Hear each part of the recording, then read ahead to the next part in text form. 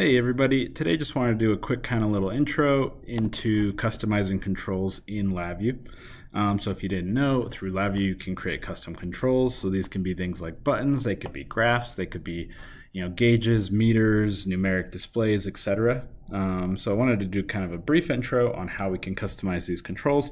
Planning on doing some more in-depth specific stuff on specific types of controls as well going forward.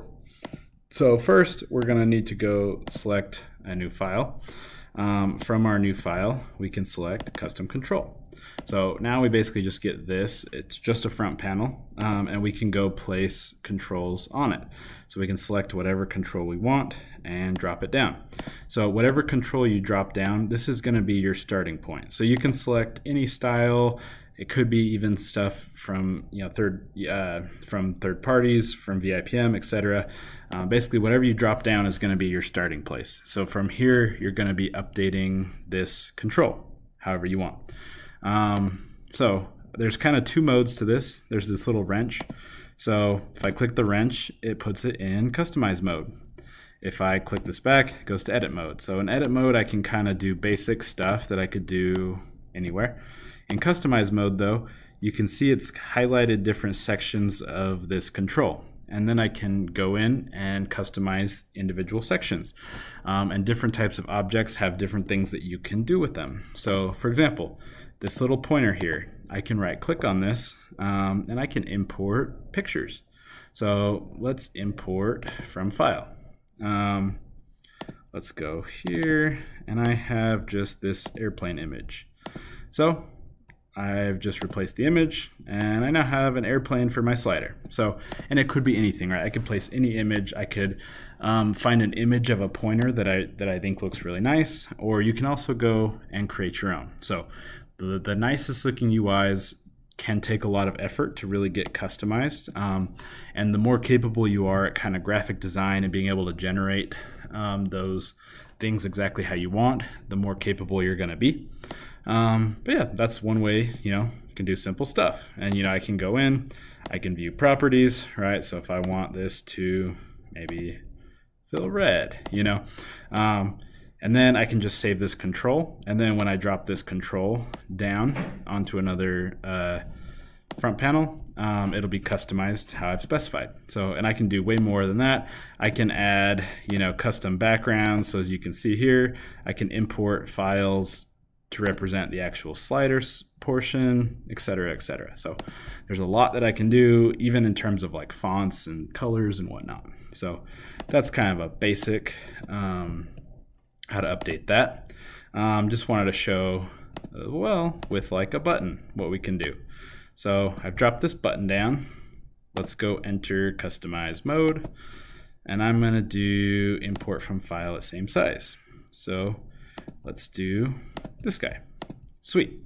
So now you can see I've imported this in one state. So in the false state, this is implemented. On the true state, it's not though. So I still have my old button there. So we can fix that. Let's actually switch to the on state, and I can right click on this, import from file at same size, and I can select that. So let's exit out. So you can see now I have an off and an on. But if you notice, when I click this, there is still a moment where it's transitioning and showing the old button. So we can fix that as well. So if I right click on this and go to picture item, I can actually see all of the different states.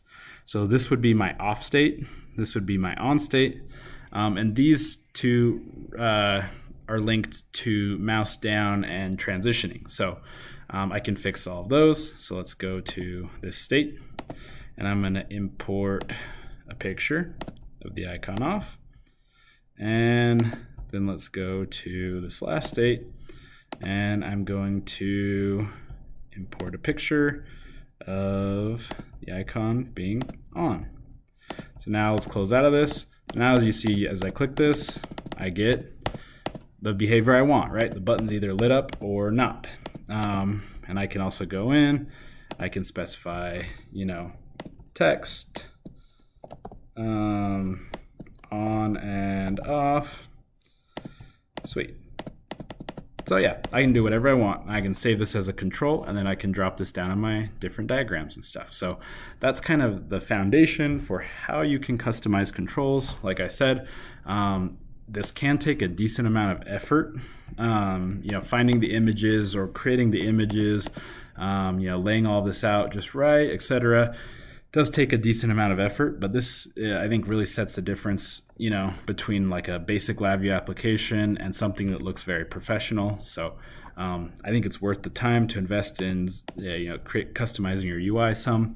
And obviously there's a learning curve as well. The better you get at this, the faster you can create your custom controls. And once you've created these, you can 100% reuse them across different projects and whatnot, etc. So if you're interested in customizing controls, have some more videos coming forward that will go a little bit deeper dive into this. Just wanted to basically do the foundation on, hey, if I want to create a custom control, how do I start? So gone ahead, showed you can drop any control here, use it as your framework, your starting point, and then from there you can customize pictures, etc. If I have a gauge, for example, right, I can change the gauge background with the image of a different gauge that I found. So maybe I found like an image of a fuel gauge, and I can replace my meter with that fuel gauge, so it looks like a fuel gauge. So stuff like that. So that would be how you can customize controls in LabVIEW. Hope that was helpful. Thank you. Bye.